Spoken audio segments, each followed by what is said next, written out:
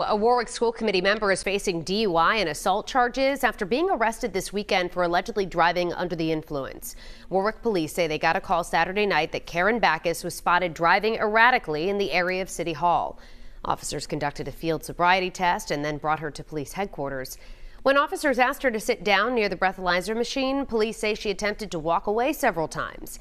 When they tried to direct her back to her seat, police say she punched an officer in the arm. She's now charged with DUI, refusal to submit to a chemical test, and simple assault. In a statement to 12 News, school committee chairman David Testa says the incident has been brought to their attention and they're taking it seriously. The school committee is, quote, monitoring the situation but can't comment any further. We've reached out to Karen Backus for comment but haven't heard back.